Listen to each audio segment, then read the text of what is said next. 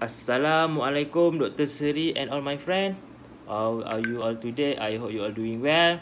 Okay, straightforward to our presentation. Our term paper talk about poverty. Sorry, my name is Muhammad Yasin Kuzairi bin Muhammad Yazid. Okay, poverty. Thesis statement. Our group said poverty generally not a choice.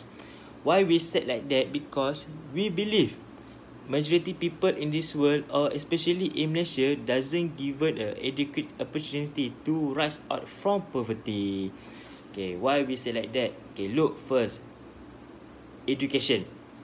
Poor education. Okay, why education is very important to rise out from poverty? Okay, example, in my workplace, when I ask my engineer or my section head, I ask them where all they come from. They all be answer, they all come from overseas or local university like UTM or UKM. So obviously we all know these people get a good education since childhood. Okay, only education can offer a better salary and good position in company, right? So how about those who doesn't get a good education? How about them? I believe only God can change their fate. Maybe their parent doesn't have money or another problem. So how about them who doesn't get a good education? Okay, look, example in rural area in Sabah, Sarawak, there are so many different school. There are so many problem that network, transportation when to go to school. So, but their parents in the area doesn't give up to encourage their children to always go to school, always talk to them, give a support, because their parent believe only a good education can change their fate in future. Okay, or rise out them from poverty. Like Van der Wert said in 2008 in my article, in my term paper, sorry. He said education is one of the way to overcome of poverty, and I agree with that statement. I agree a good education will give someone a better opportunity to rise out poverty. Hello and Assalamualaikum. My name Muhammad Akmal bin Al-Kashaf. Based on my group term paper about poverty, and we choose title Poverty is a Choice, and we disagree. My main point about how critical illness and health problem will lead to poverty. At first, I state that disability and health problem can reduce their capability to do a work, and this will lead to poverty. They also can lose a job or hard to find suitable job. I also give example of how much money spent to treat a kidney failure. It shows that the middle and lower class social will use most of their money just to treat their illness. And lastly, I give example at United States of America that have expensive healthcare, and in a reference article state that they use 35% of their income on their healthcare. That's all from me. Assalamualaikum warahmatullahi wabarakatuh. Okay, next I would like to elaborate our next point of poverty, which is mental illness. Okay, I believe that mental illness disease also can cause poverty. As you know, mental illness are health condition of a person involving their emotions, thinking and behavior.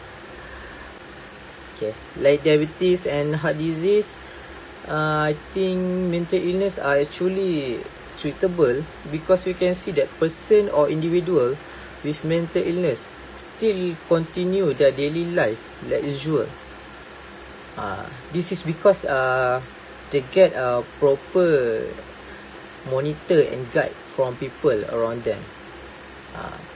And I also see that people with serious mental illness without proper guide, mostly they live in chronic poverty because they cannot think how to improve their standard living, the standard of living. Based on a website that I see from Canadian Mental Health Association, they say that people with serious mental illness face many barriers over their lifetime, including stigma and discrimination, which can prevent them from securing education and employment. So because of this stigma and discrimination,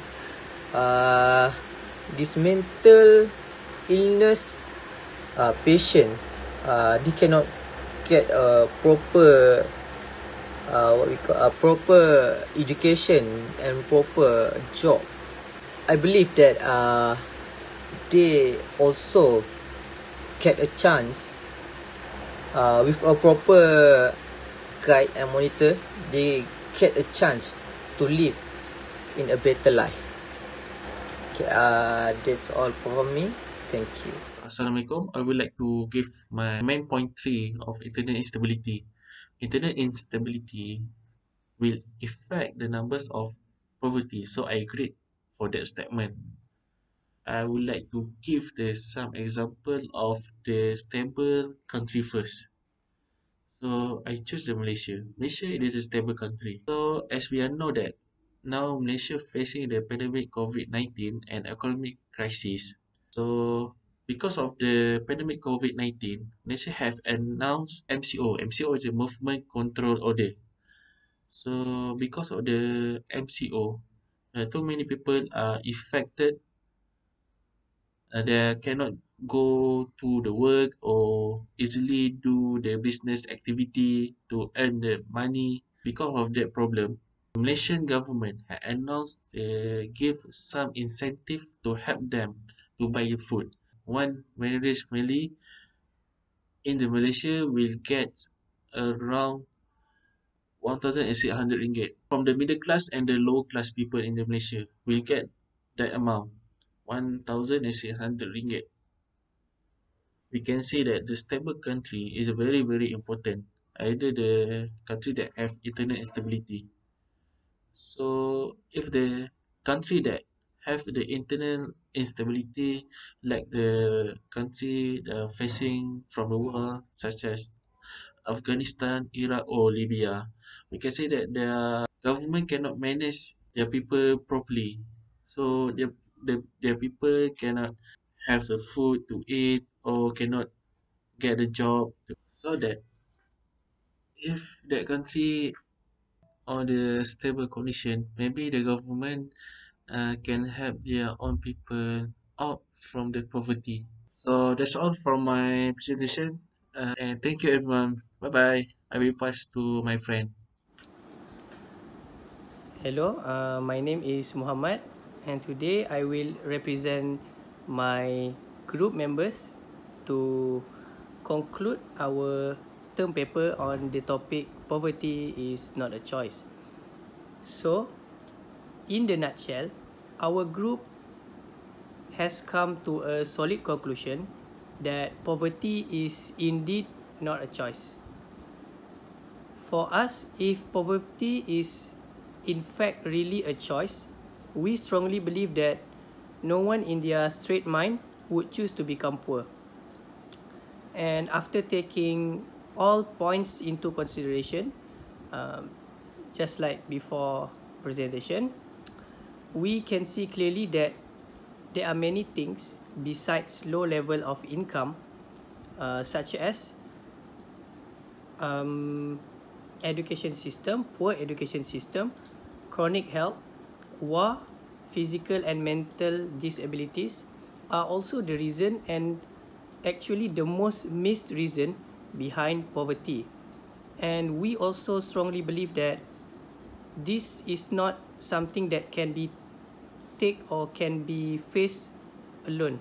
This requires a a group or political figure to change the system so that it can help and benefit us. Because if only an individual will try to change this system, and I think we can't do it. And with that, I and my team strongly believe that poverty by any means is not a choice.